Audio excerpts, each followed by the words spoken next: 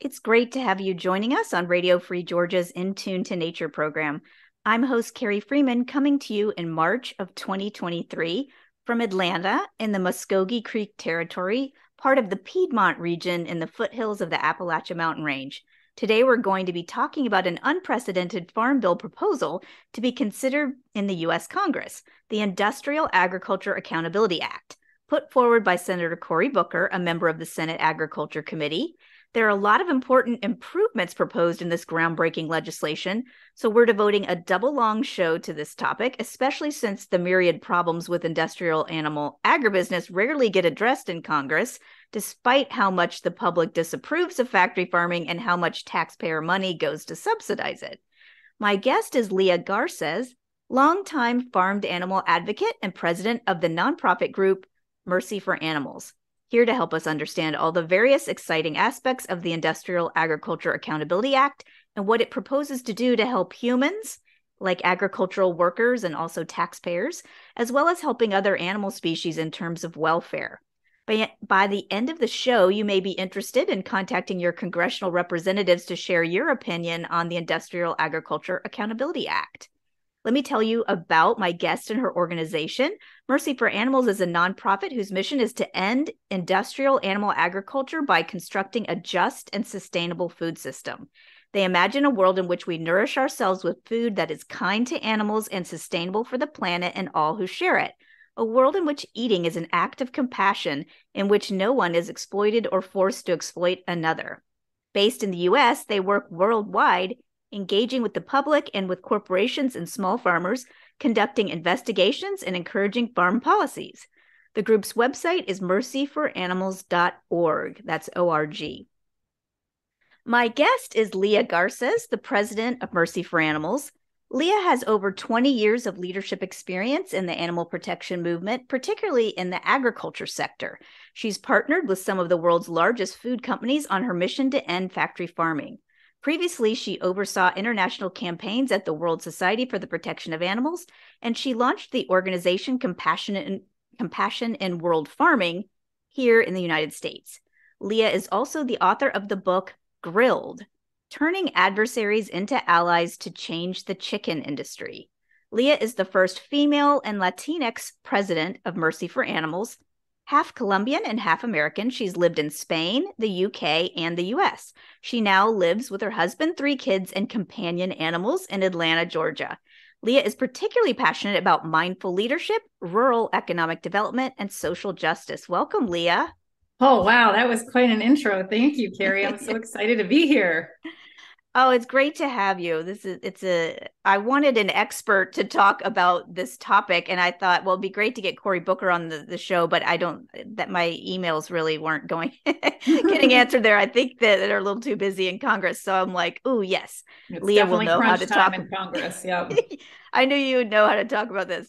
But okay, so before we get into all the policy stuff, Leah, can you give us a feel for how your experiences visiting animal farms over the years, especially with Compassion in World Farming, led you to want to dedicate your career to ending factory farming? Yeah. Prior to solely focusing on farmed animals, I used to work on all animals. And before I was 30, I had been to 30 different countries, traveling all over the world, working on programs and campaigns to reduce the suffering of animals. Everything from bear bile farming in China to the dolphin trade for dolphinariums to working horses in Colombia or stray dogs in India. And after seeing all the different ways that humans unfortunately cause suffering to animals, there was one that spoke to me the most, which was farmed animals. It was the one that I felt the most number of animals are impacted, but also I felt the most hopeful that there was this way that each of us 3 times a day could make a difference through what we eat. And I turned my focus over 10 years ago to solely focus on farmed animals. I visited many, many farms, and it never stops breaking my heart when I step into the factory farms that I visit, seeing tens of thousands of chickens stuffed wall to wall, wanting to rescue them, wanting to save them. But there are 9 billion of them raised and slaughtered in this country alone. So that's so hard.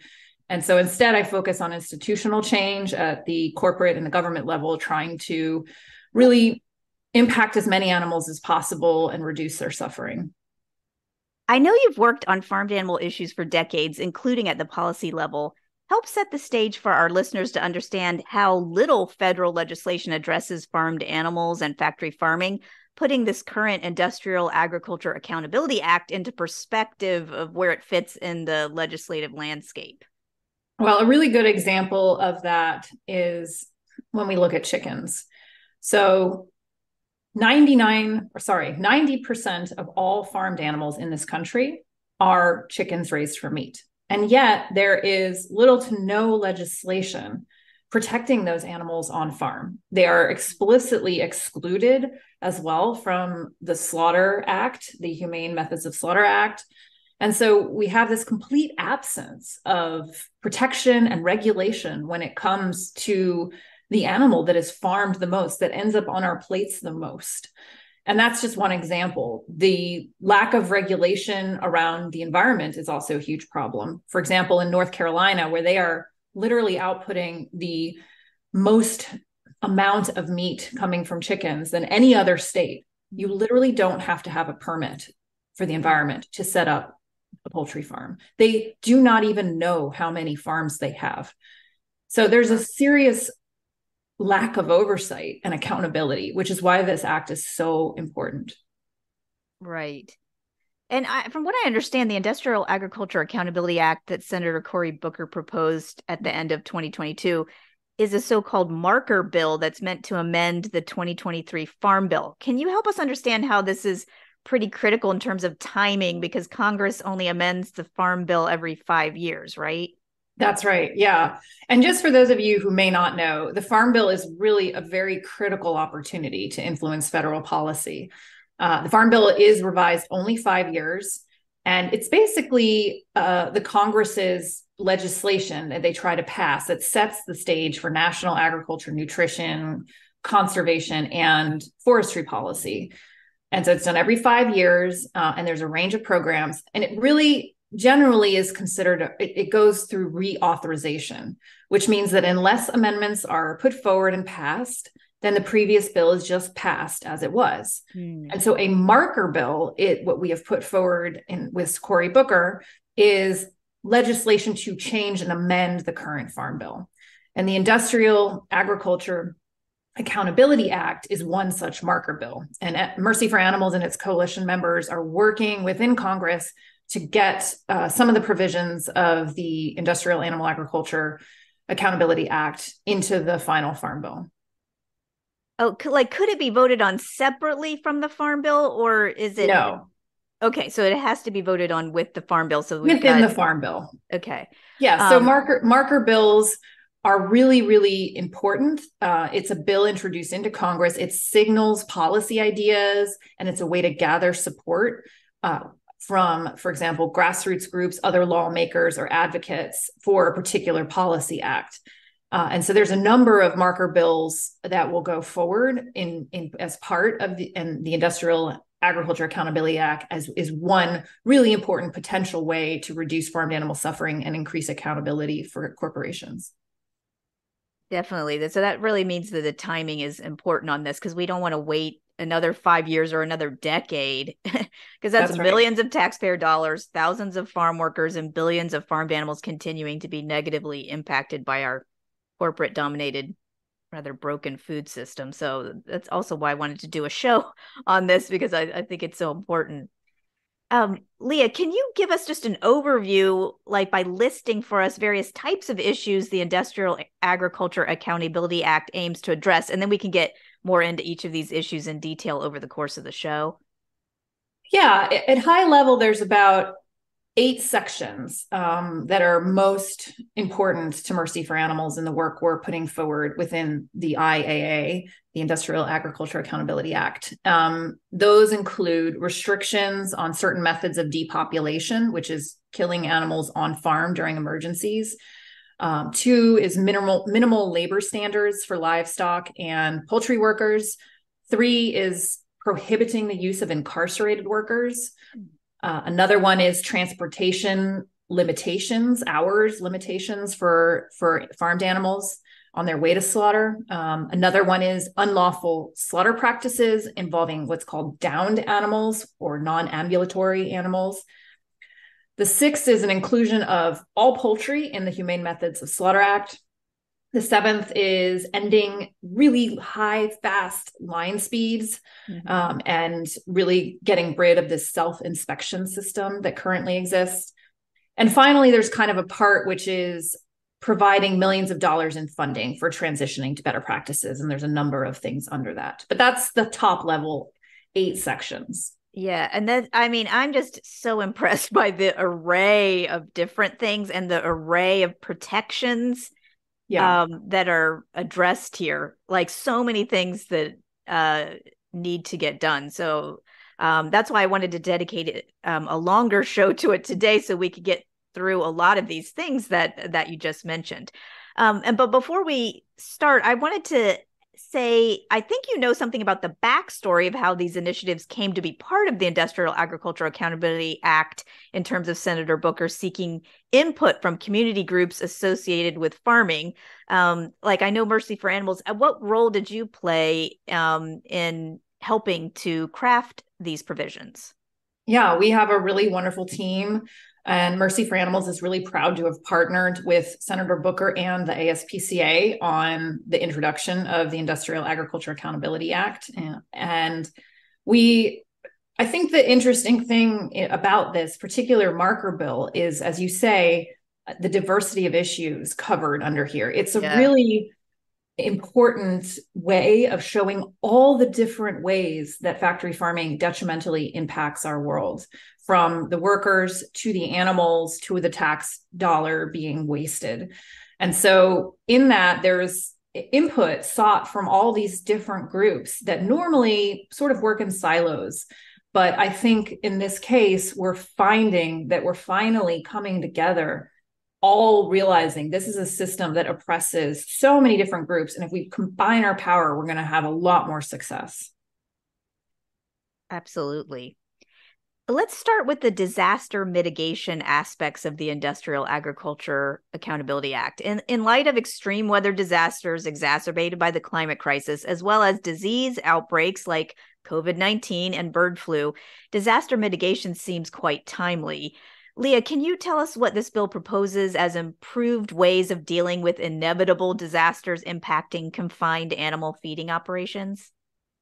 Yeah, I mean, as you've just pointed out, we're at unprecedented levels of disasters. And the way that our current system deals with them is mostly the taxpayer cleans up that cost, not the corporation. And at the same time, these corporations are having record profits, and it doesn't make sense. No. So we're talking about in the bill establishing some accountability to those companies. So some of those things include establishing an office of high risk animal feeding operation disaster mitigation enforcement. So be a new office that's responsible.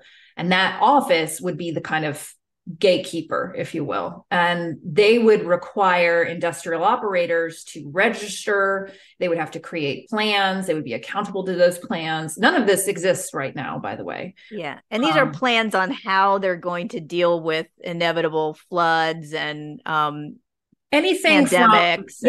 Anything from I mean, during COVID is what really has brought this up the priority list, because what happened during COVID is while the rest of us were in isolation, slaughterhouse workers were still going to work. And in fact, the president compelled them to go to work, and they were standing shoulder to shoulder, and thousands of them got sick. Hundreds of them died.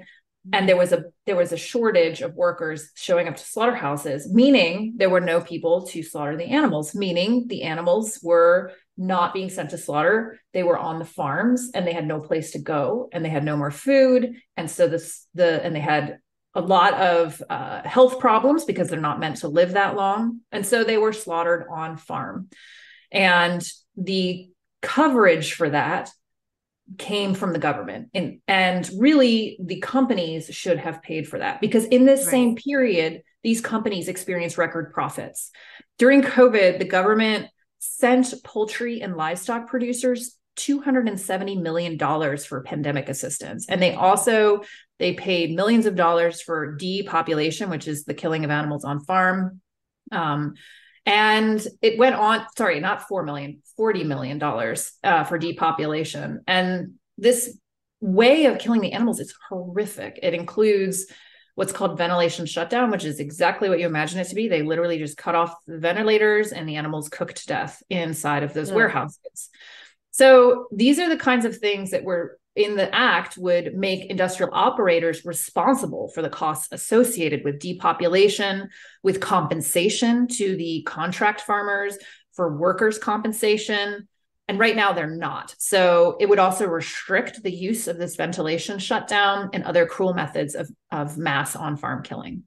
What kind of killing do you think they would do, since the farms themselves are not really equipped? They're not slaughterhouses. Yeah. And of course, depending on the type of farm, you could be talking about hundreds to tens of thousands, of animals.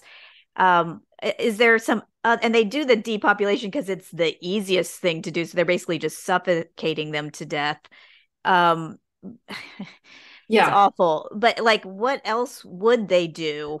Yeah, I don't know. Like, there's no real good solution here because they're raising way too many animals and they can't humanely deal with them. Well, in the case of chickens, we're talking about chickens are put onto a farm every 6 weeks. Yeah. They only live for 6 weeks at max, usually. And that's the average. So it would actually be planning on the corporation's part to not even hatch those animals in the first place. So you'd go back. If they had to actually pay for that, they would go back and not even hatch the animals, not even breed the animals. They're breeding and hatching so quickly. It's this massive system that's happening at rapid pace.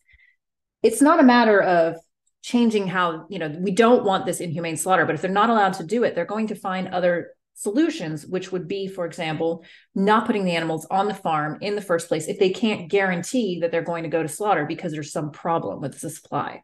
And that's what by putting the onus on the companies and having them pay for it, they're going to look for solutions that don't put them in that emergency situation in the first place. But right now, they don't care because somebody will pick up the bill. And what we need to do is hold them accountable and have them pick up the bill. That will very quickly change their behavior and their planning practices.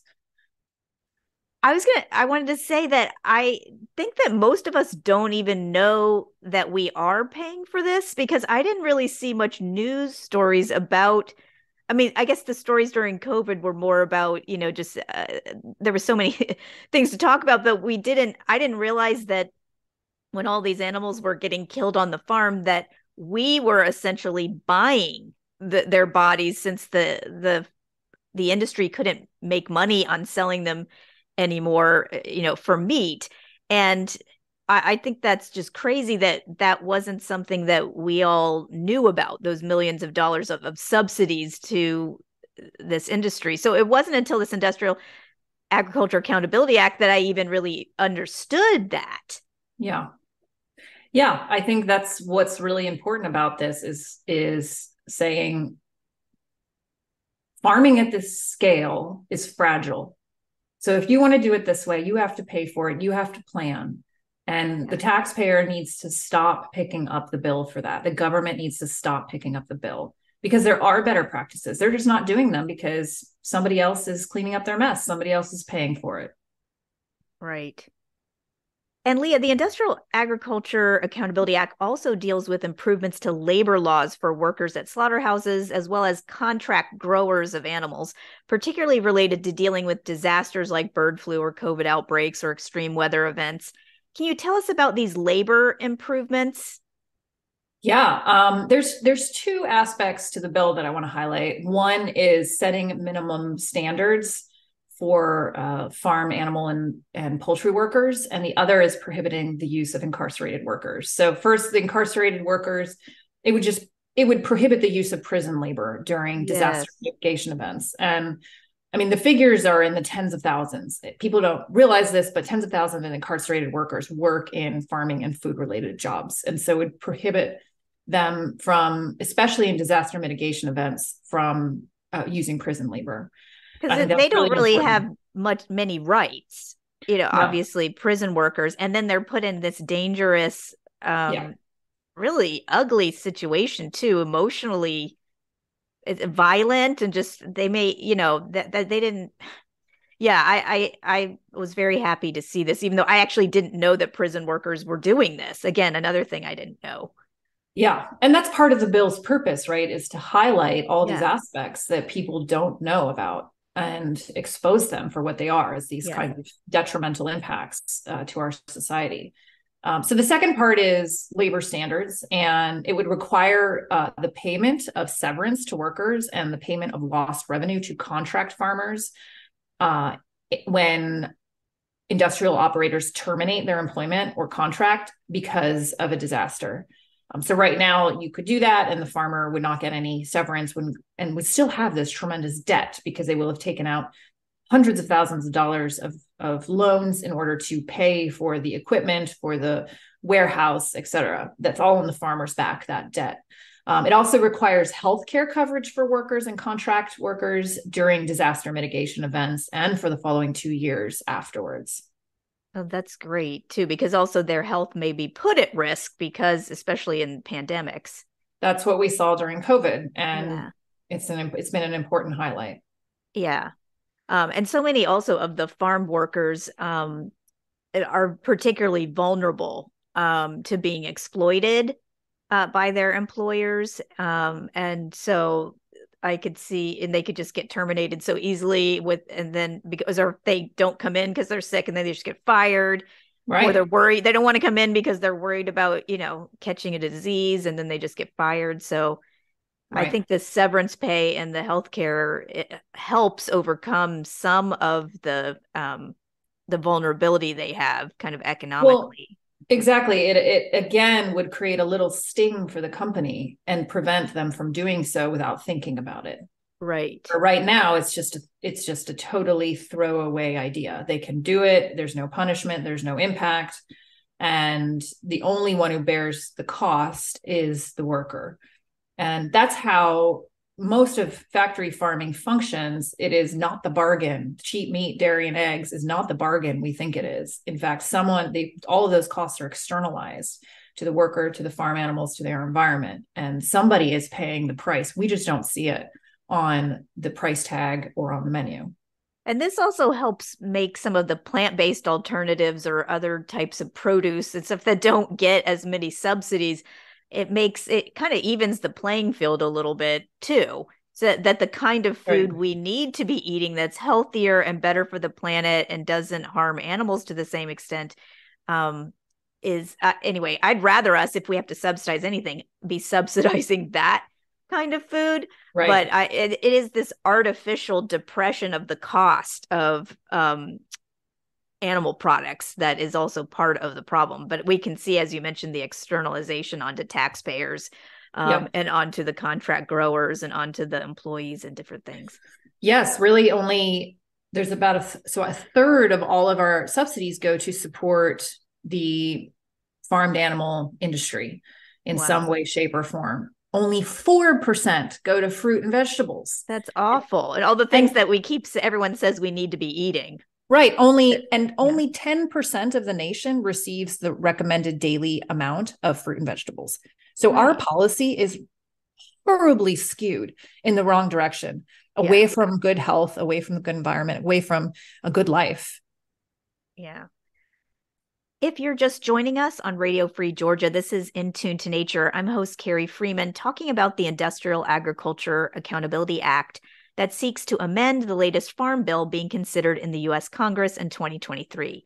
And here to help us understand its importance is Leah Garces, president of the nonprofit farmed animal advocacy group Mercy for Animals. Their website is mercyforanimals.org.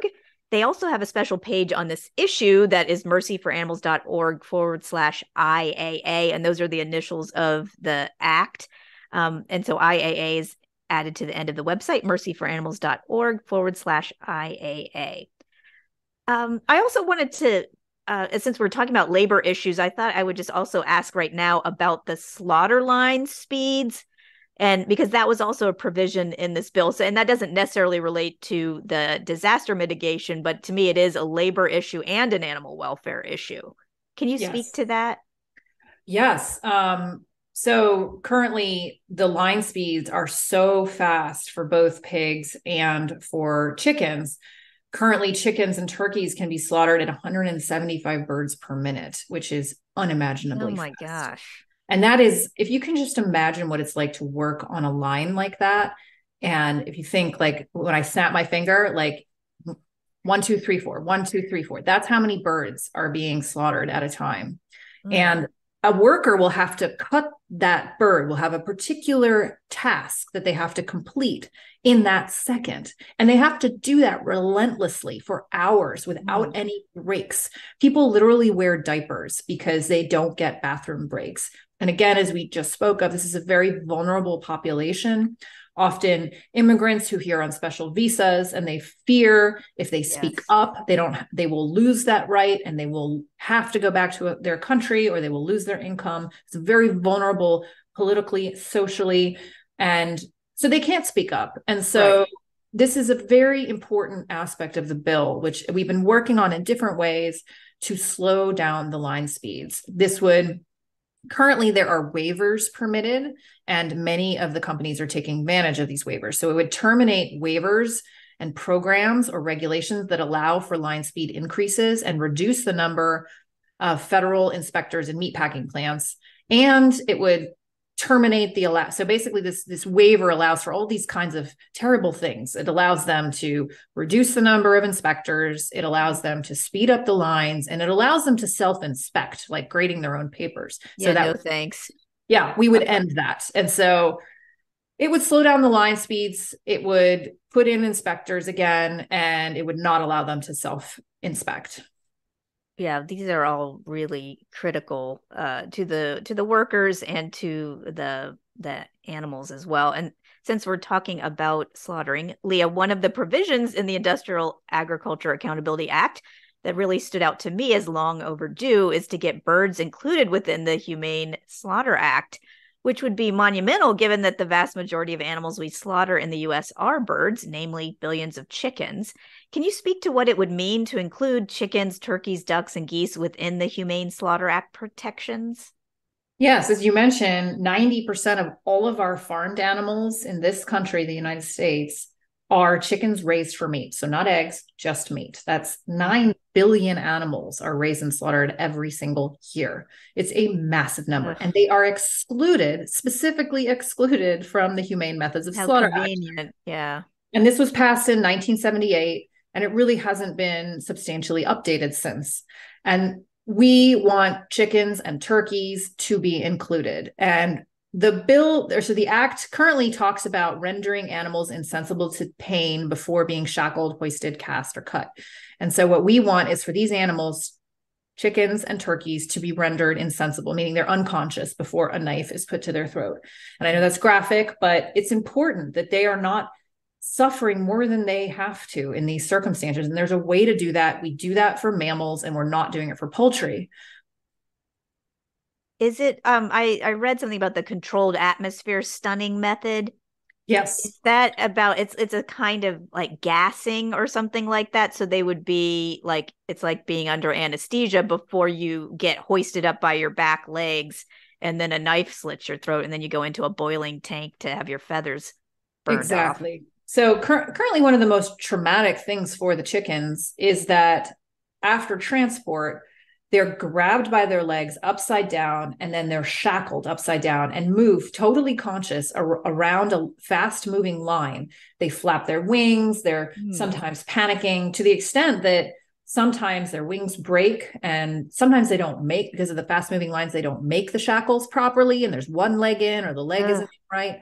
And so our what we're urging to happen is to render the animals insensible before they are shackled, which means, and one of the methods that's best available right now is controlled atmosphere stunning, which, as you say, they go into a chamber which has gas, which then renders them totally insensible. And then when they're shackled, they're totally unconscious and they never regain consciousness. And then they're sliced and put in the boiling tank to remove feathers. And hopefully they're totally unconscious at that stage.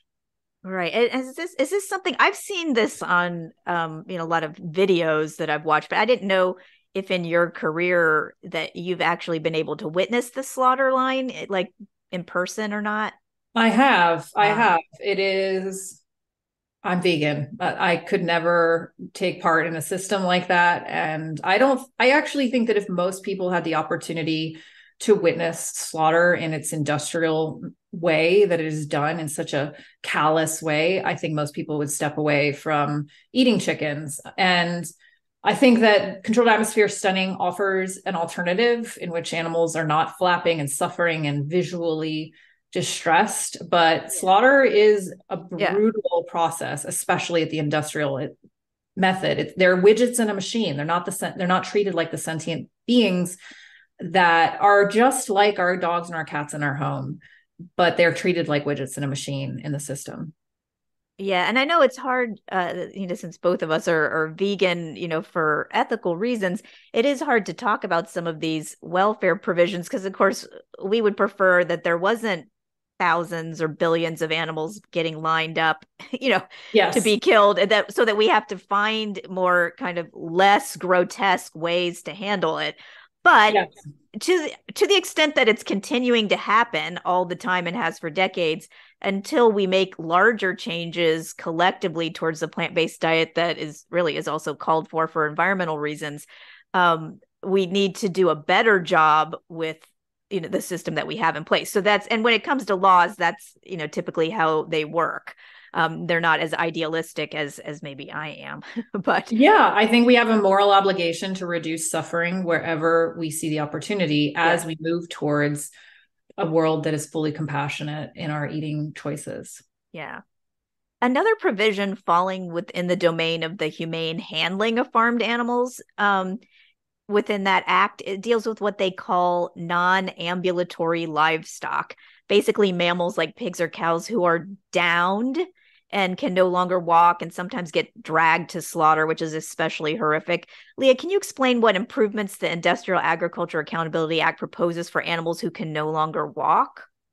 Yes, I'm most hopeful about this particular aspect being passed. It feels like a no-brainer. It's basically closing a loophole in current regulation so that the slaughter of downed pigs is prevented. Currently, you can do that, and those animals can end up in our food supply. So let's say a pig has become very sick at the last minute, can't even walk, is dragging, is lame, cannot move for whatever reason. They can drag that animal to slaughter, and that animal ends up not only suffering incredible, unimaginable amounts, but that meat also ends up on our plates, which seems like a real health problem, a real safety issue. So there's a win-win here, if that could be applied, in that we close the loophole. No slaughter of downed animals, of downed pigs is prevented, and the animal will suffer less as a result.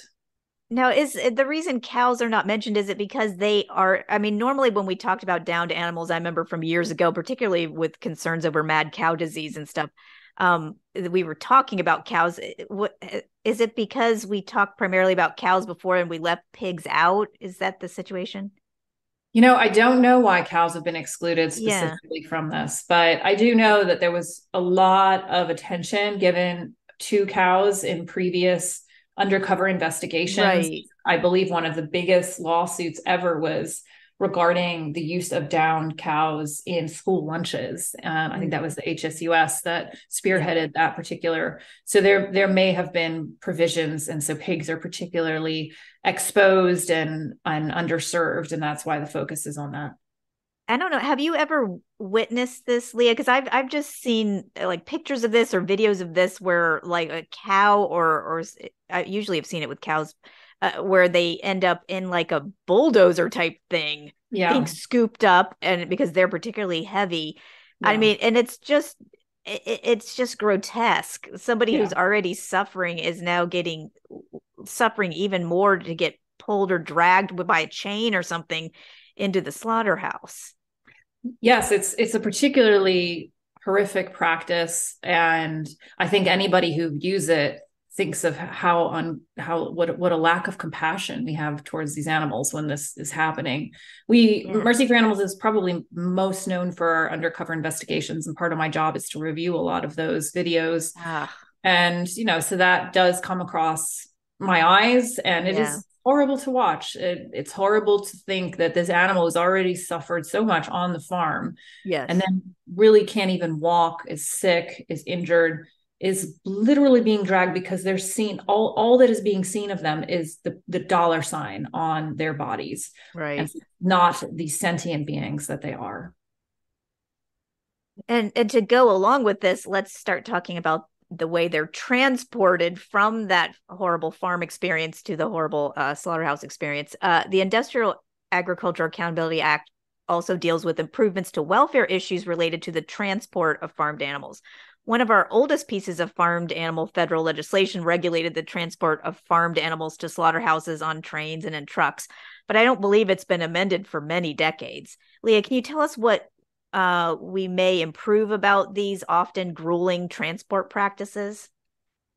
The basic legislation that we're proposing, which has already been looked at in the European Union, is to shorten the amount of time that farmed animals can be transported. Okay. We want to shorten that to 8 hours. So there's a lot of scientific evidence that that's the maximum that animals should be enduring in terms of their welfare. And some animals don't even do well at all. Like pigs in particular become nauseous and have a lot of motion sickness issues when they're being transported.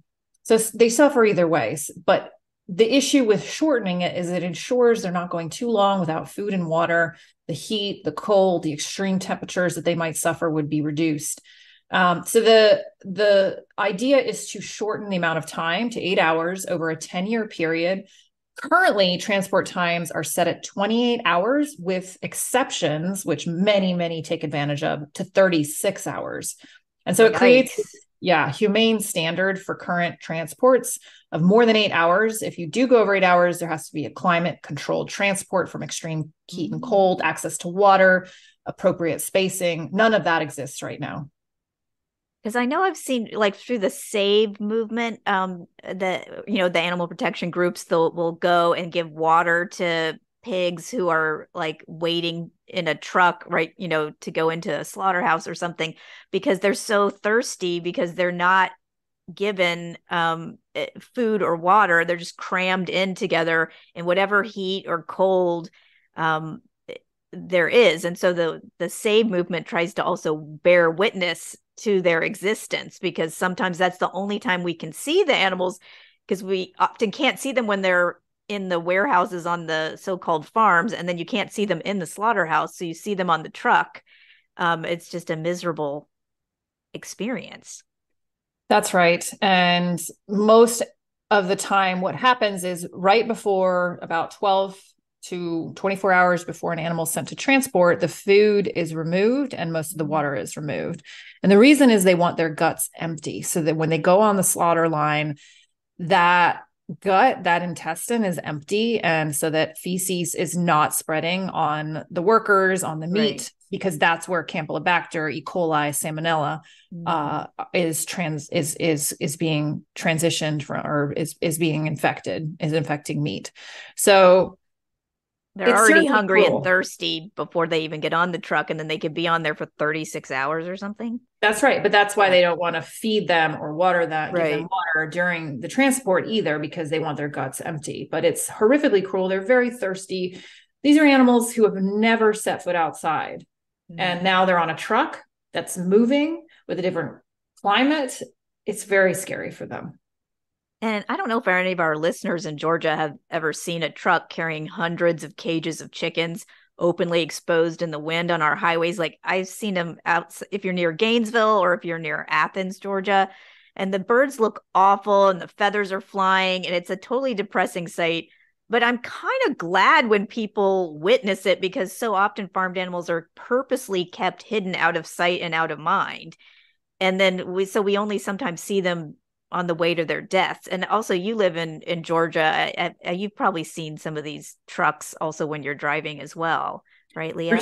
For sure. I think you really can't drive in any direction in Georgia without meeting a truck. And my kids have seen that. And, you can spot them ahead because, as you say, the feathers are falling. And at first you think it looks like maybe snow or confetti, but it's feathers that are whipping off the back of a truck. And as you get closer, you see these chickens that are jammed into cages looking very pathetic. And I always think when I see them, at least their suffering is about to end.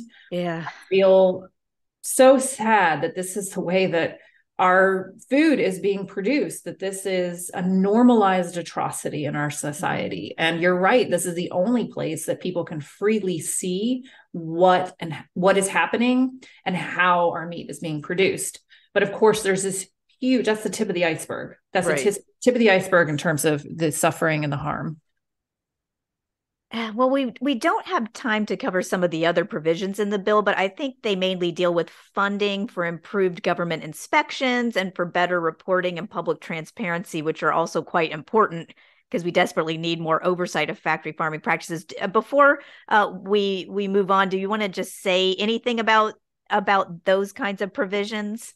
Well, I think that it's largely underfunded, the accountability aspect. There's a large funding of the cleanup, but not accountability. And so this would provide funding for everything from improved practices, which I, went into a little bit. So grants to better facilities, pilot programs to expand inspection, grants for higher welfare transport, and funding for farmers to transition to plant-based farming. So there's a lot of funding aspects, and there's a lot of ways that we want money to be distributed from the taxpayer out into our food system in a more compassionate and sustainable way. Yeah, and I know that you have a transformation project at Mercy for Animals, and so people, if they wanted to, could check that out at mercyforanimals.org under the transformation, which helps some farmers who currently grow animals for food. If they no longer want to do this and it's not profitable and not, it's probably causing them mental health problems as well. And they want to transition to a healthier, kind of happier type of farming that's more eco-friendly as well. I know the Transformation Project helps them do that, which is awesome. Yeah, it's my favorite project. It's after so much doom and gloom. I definitely want listeners to go away with, there is a way forward. This Industrial Agriculture Accountability Act is a way of holding them accountable. And then we need to get the system transitioning, because so often we talk about like what's wrong, and then we talk about where it needs to be. Well, the transition also needs to happen. And our Transformation Project is about helping farmers transition out of factory farming, because so many don't want to do it because they're trapped in debt and it's not a fun job. It's not a good job. And they want to do something else like microgreens, mushrooms, tomatoes, cucumbers. And we're working with farmers in all sorts of really exciting, viable ways to retrofit their warehouses where they were once growing chickens or pigs into really fantastic plant-based options. That is, I like it because it's also very humane and humanitarian. Because also, I don't want our movement to just be labeled like anti-farmer. That's not what we're trying to do. We're pro-food, but we're just want it to be humane, and we're pro-farming. But we want it to be sustainable and healthy. So so that's a great project. Leah, as a wrap up, for listeners who are interested in talking to their senators and representatives in the House at the federal level related to sharing their opinions on the Industrial Agriculture Accountability Act, how and when would you suggest that they go about doing that? Well, I suggest you do it today, like right now, because this month, the members of Congress are really deciding their position. And they'll be deciding their priorities and their position on the Farm Bill this month, believe it or not, even though they're not. So it's March 2023 when yes, right now. Okay. March 2023, really need to focus, encourage you to write to your member of Congress and ask them to support the Industrial Agriculture Accountability Act. And you can find information on how to do that very easily at mercyforanimals.org /IAA. So that's two A's, IAA for Industrial Agriculture Accountability Act. So that's just IAA. And you can see it's a very easy form where you can look at just putting in your address. You can find your member of Congress and a form email comes up and you can adjust it and put in your own words, how you feel and how you'd like your member of Congress to support the IAA. Yeah, and I've filled that out myself because it also just makes it easier to, like, when an organization has an action item like that, to help, because a lot of times we don't bother to write our Congress people most of the time, even though we have strong opinions about things. And so, but I mean, certainly the agriculture industry is lobbying the heck out of them. And so we really need to do our own lobbying as well and share with our representatives. They're supposed to represent our interests. So it's important to let them know about it. Because I know this is going to face a lot of opposition from the, some proponents within the agricultural lobby who just want to do business as usual with corporate farming. And so I think it is a bit of an uphill battle. And so if a lot of us write in and talk about it, it shows that it's important. It's critical. And I was in DC a couple of weeks ago and meeting with members of Congress, and they would tell me, "Oh, we've heard a lot about the IAA. It makes a difference, and this makes them pay attention. It moves up their priority list in terms of where their position could be." And I think you're right. There's a lot in this marker bill, Yeah. and not all of it will pass. Change takes a long time. I always take heart from the other movements in history. The timeline for the women's rights movement, for example, it was 1849 when it was first introduced for women's suffrage movement. And it wasn't until 1920 that it passed. So the proposal was introduced for 42 years or so, every session before it was passed in 1919 and then sent to the states to be ratified in 1920. So we have to keep showing up. We have to keep highlighting. And this is the process. This is a process in our government. We have to keep introducing proposals like this. And piece by piece, it will get passed. I have every faith. Yeah, and just even having this bill allows us to have a conversation that we're having today about all these different things. And I've learned a lot, even though I thought I was well informed. And so this is an important aspect also to the bill, as you had mentioned before, is just raising awareness of what the issues are. So we can, if you don't like the solution that's proposed in the current Agriculture Accountability Act, maybe you can suggest something else, to your congressperson. But at least it gets us talking, because most of the time we just let business as usual, go on, and then it's just causing all kinds of havoc for our environment with the greenhouse gas emissions and the billions of animals and the vulnerable workers. And so it's I'm so glad that we had this conversation. Me too. Well, that's the end of our show, but I want to thank you, Leah Garces, for being with us on Radio Free Georgia's In Tune to Nature program. And thanks for the important work you and your staff and volunteers do at Mercy for Animals in creating a transformation, as you say, to a more just and ecologically sustainable food system that isn't reliant on exploitation of farmed animals or human workers. Well, thank you, Carrie, for creating the platform where we can talk about these important issues. Yeah, glad to do it. And to our listeners, thank you for tuning in to Tune to Nature, broadcasting every Wednesday at 6:30 p.m. Eastern Time, online at wrfg.org and on Atlanta radio station 89.3 FM. We post action items, news, and podcasts on the show's website, facebook.com/In Tune to Nature. The views and opinions expressed on this show do not necessarily reflect those of WRFG, its board, staff, or volunteers. I'm one of those volunteers. I'm host Carrie Freeman, asking you to please support independent, non-commercial media like Radio Free Georgia. And remember to take care of yourself and others, including other species. Thank you for listening. Cheers.